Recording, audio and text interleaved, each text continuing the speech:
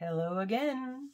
It's Mama G Gear here and Dr. Rusty Blades. And today I have, no idea what we're doing. I like to do this. It's a fun game. Yes. Is a cat a liquid or a solid?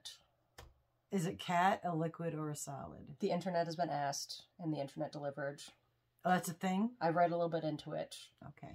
So it's a funny concept. So liquid is traditionally defined as being able to fit into a container or fill it, like the liquid that filled it said fills container. Okay. So is solidify a word? No. Oh, I mean, it is a word. So it is a word, but not what. So the concept of Never mind. became almost like a paradoxical observation, in the sense of a paradox being like a statement that, or a proposal that seems so like self-contradictory in a sense, but also has a possibility of being both. Truth. I don't know. And when you talk about liquid being something that can fill a container, cats can do it. Oh my gosh. That container's looking pretty full to me. Yeah. We got a few of them. Oh, look at the baby in the bottle. Yeah, that's definitely filling that container. So yeah, if you're a cat, I mean, if you're saying just fill a container is... So basically that's... Now, obviously, this is not like deep science. We're talking... No. These are fun cat facts. Speaking. That's a cute one. Aww. Little putty paws. The pink nose. You know. That one's pretty. This looks like the same cat, but just a fancier focus. There we go. Oh my gosh. Oh, and then you got, so now filling it different even in a square. See, it's a funny, like they're so cute. There's some, I can't remember his name, some guy did an actual like more scientific based study on it and got into the concept of, well now you have, if this was big enough, a cat can fit in this. Yeah, the new cat probably could. She's now, tiny. This, a cat's not going to fit in for a while. This would have to get so big that this top hole was big enough for the cat to get in, and then it would just be able to walk around in the bottom. So it wouldn't be able to like fill this container. Oh, but it could play in there if it was big enough. Well, yes, it can be a genie cat in a genie bottle. But yeah, so it's just like a funny concept. Of that is cute. But now what's the answer? The answer, actually, what they broke it down to after all of the research is that a cat is both a solid and a liquid.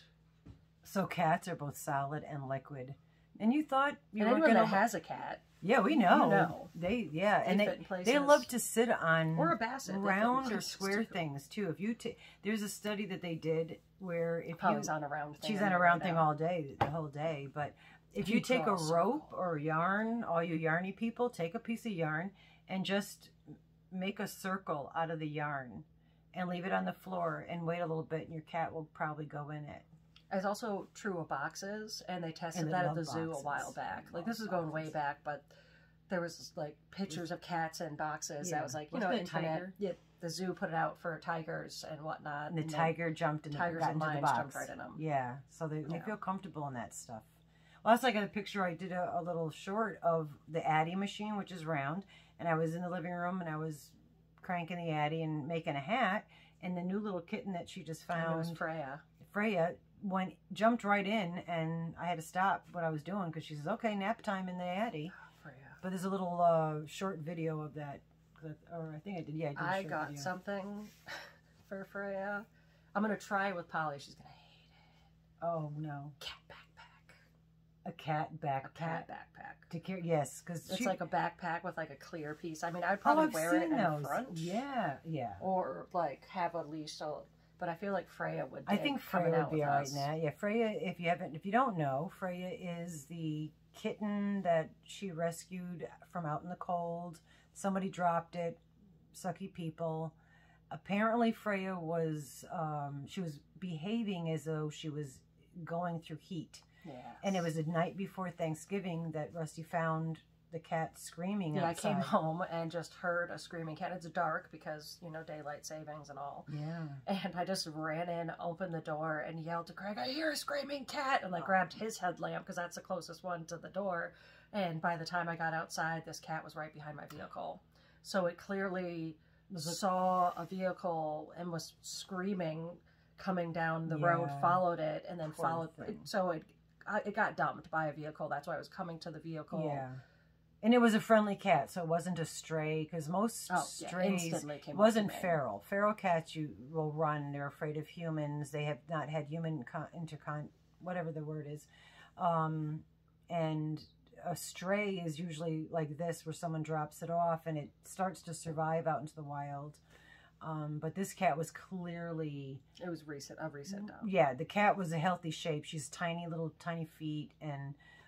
whatnot, but immediately love bug Amundo. So, and anyway, she's beautiful coloring. There's some videos of her. Yeah, check out some of the shorts with her walking through the yard. Like you see the side of her coloring and all these like spots. It's like beautiful striped calico spot. Yeah, design like an art piece. Yes, but yeah, she's very happy now. Whoever dumped her, I would like to stick a finger up, but if you hold her, she's like liquid. She is. She just droops, almost like rag dolls are like that. That breed of cat, they just whatever you do to them. That's what we should do is get. If you ever breed cats, yeah. If we ever breed cats, we'll breed rag dolls. And if any of you people if have rag, $1 million. If any of you have rag dolls and you want to give them one a good home, because we have lots of cats. We rescue cats. We rescue dogs. We rescue people. Rescue rangers. We rescue rangers.